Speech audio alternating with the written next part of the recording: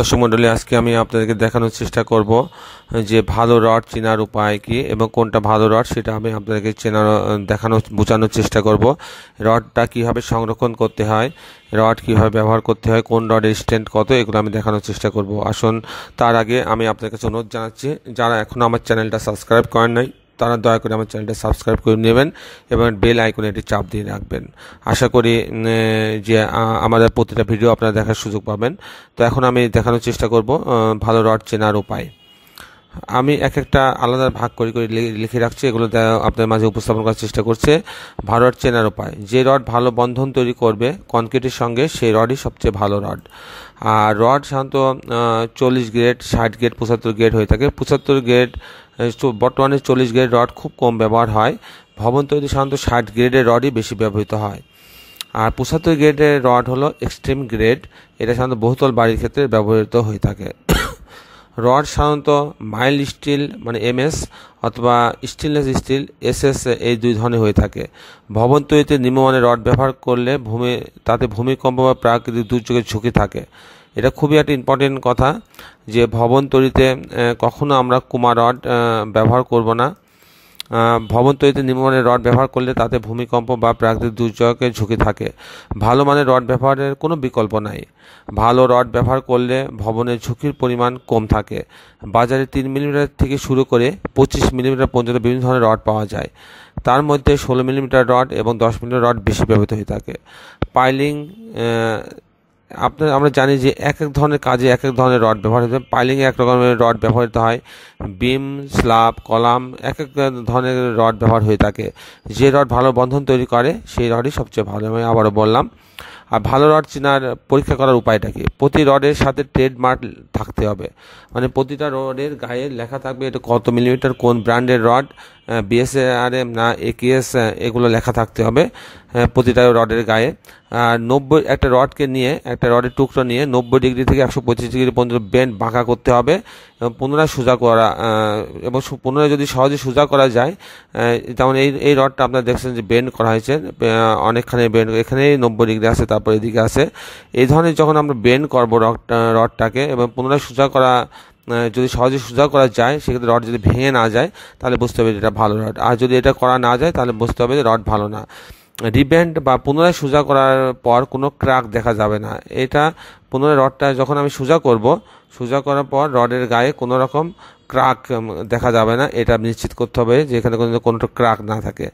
তারপরে ভালো রডের সহজে মরিচা ধরবে না। ভালো রডে কোনো সময় সাধারণত মরিচা ধরবে না, কোনো ফাটল থাকবে না, রডের গায়ে কোনো ফাটল দেখা যাবে না। এবং রডটাকে যদি আমরা হালকা করে যদি আমরা এটাকে টাচ করি, এদিকে টান দিই, তাহলে কোনো ধারালো অনুভব করবো না, তখন বুঝতে হবে রডটা ভালো। প্লেন রডের চেয়ে ডিফর্ম বা খাসকারা রড ভালো বন্ধন তৈরি করতে পারে। আমরা সাধারণত খাসকারা রডগুলো বেশি ব্যবহার করে থাকি। আপনারা দেখছেন যে এগুলো সব খাসকারা রড। আগে প্লেন রড ব্যবহার হতো এবং এই খাসকারা রডগুলো বন্ধনটা ভালো দেয়, কনক্রিটের বন্ধন ভালো দেয়, যার ফলে আমরা এই রডটা বেশি ব্যবহার করে থাকি। আর রডের গায়ে হালকা ঘষা দিলে যদি ধারালো অনুভব হয় তবে বুঝতে হবে রড ভালো না। আচ্ছা, এই হচ্ছে মোটামুটি আমি এগুলো আপনাদের বোঝানোর চেষ্টা করলাম যে ভালো রডের কী কী গুণ থাকতে হবে সেগুলো আমি দেখানোর চেষ্টা করলাম। এখন আমি আবার রড সংরক্ষণ, রড আমরা কীভাবে রাখবো। শুকনো জায়গায় সংরক্ষণ করা উত্তম, মরিচা যেন না পড়ে সেদিকে খেয়াল রাখতে হবে। 1 মাসের বেশি খোলা জায়গায় রাখা যাবে না। রডটা অনেক সময় আমরা মাঠে কয়েক মাস ফেলে রাখি, এটা ঠিক নেই। রডের গায়ে মরিচা ধরলে পরে এটা ক্ষয় হওয়ার সম্ভাবনা থাকে। যদি অল্প মরিচা পড়ে তবে ব্যবহারের পূর্বে পরিষ্কার করে নিতে হবে। 1 মাসের বেশি বাইরে রাখার প্রয়োজন হলে সিমেন্ট পানি দিয়ে ধুয়ে নিতে হবে। এই হচ্ছে মোটামুটি রডের সংরক্ষণের উপায়। আর ভালো রডের যে গুণাবলী সেগুলো আমি দেখালাম। ভালো রডের গুণাবলী কীভাবে পরীক্ষা করবো সেইগুলো আমি আরেকবার বলার চেষ্টা করছি। প্রতিটা রডের গায়ে ট্রেডমার্ক থাকতে হবে, অর্থাৎ এই যে রডের গায়ে লেখা থাকতে হবে যে এটা কত মিলিমিটারের রড এবং কোন ব্র্যান্ডের রড, এগুলো লেখা থাকে, প্রতিটা রডের গায়ে লেখা থাকে। সেগুলো যদি থাকে তখন আমরা বুঝবো যে হ্যাঁ এই রডটা ভালো রড। আর যদি লেখা না থাকে তখন এই যে এখানে আপনারা দেখতে পাচ্ছেন যে রডের গায়ে লেখা আছে এই রডের কোম্পানির নাম এবং কত মিলিমিটার এটা লেখা আছে, এরকম লেখা থাকতে হবে, তখন বুঝবো এটা ভালো রড। তারপরে দিয়ে যে রডটাকে যদি আমি 90 ডিগ্রি বেন্ড করি, এই যে এরকম যদি আমি বেন্ড করলে পর রডটা ভেঙে যাবে না বা ফাটল বা ক্র্যাক সৃষ্টি হবে না, এবং পুনরায় রিব্যান্ড করলে এটা সোজা হবে, তখন আমি বুঝবো যে রডটি ভালো। আর একটা হচ্ছে যে ভালো রড সহজে মরিচা ধরবে না। এই রডগুলো ভালো কোয়ালিটির রড কখনো সহজে মরিচা ধরবে না, এরকম চকচকা থাকবে। আর হচ্ছে রডে কোনো ফাটল থাকবে না।